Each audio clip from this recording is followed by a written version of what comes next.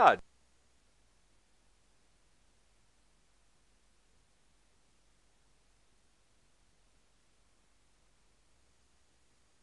was basically him wanting me to do stuff to him. 5 years ago, Katie Nolan was a 14-year-old girl, text messaging her friends like millions of teenagers do every day.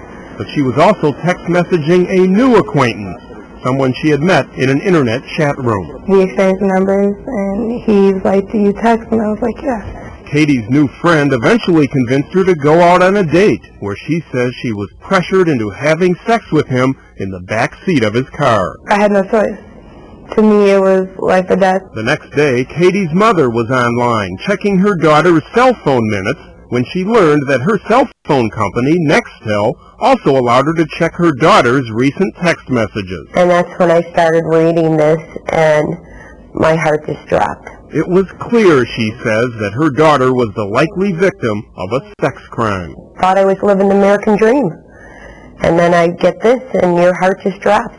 She called the Naperville Police Department, and hours later, Katie was questioned by Detective Rich Wistacki, who also viewed the text messages. "You were great last night. I want to do this again with you. Did you like my penis?" And all this type of stuff. And the mom was reading this like, "Oh my God." The police investigation led to the arrest of 23-year-old Juan Martinez, Jr. If the mother didn't go on that Sprint website, we would never had an arrest. We would never had a guilty. Martinez was found not guilty of rape charges, but he was convicted of indecent solicitation of a child. Police say if he committed the same crime today, he might very well get away with it, because cell phone companies no longer allow parents to check their children's text messages. None of the cell phone companies are allowing parents to go in and look at text messaging.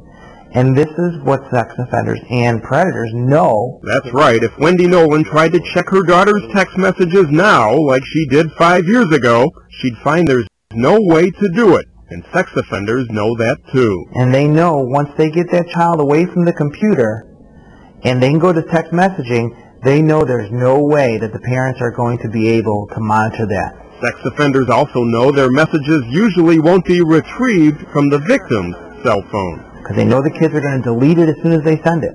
And once you delete it, it's gone. The children are at younger and younger age have these cell phones. Last week, Illinois Congresswoman Judy Biggert sent this letter urging the Sprint company to consider allowing parental oversight of text messaging. But wireless providers like Sprint say storing so many messages poses problems. More than 2.5 billion text messages are sent every day, and federal laws may protect the teenagers' privacy. The Congresswoman says if the teenagers aren't paying the phone bills, their privacy is not an issue. Federal law protects the account owner of a cell phone.